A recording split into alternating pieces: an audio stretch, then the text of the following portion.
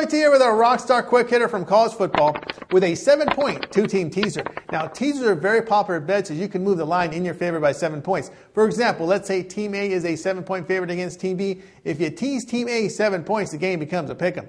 If you tease the underdog, Team B, you are now sitting at plus 14 points in the game. Now, both selections must win for you to cash your bet. Michigan travels to Notre Dame on Saturday with the Wolverines a 1-point favorite. Notre Dame really looked slow-footed in their win against San Diego State. Now, Michigan will have the speed advantage in this game. Now, Michigan on defense had 9 sacks this season and 16 tackles for loss in the backfield. The Irish really can't run the football, so the Michigan defense will tee off on Clausen in passing situations. The Michigan offense will score just enough here in their third game. Tease Michigan to plus 6.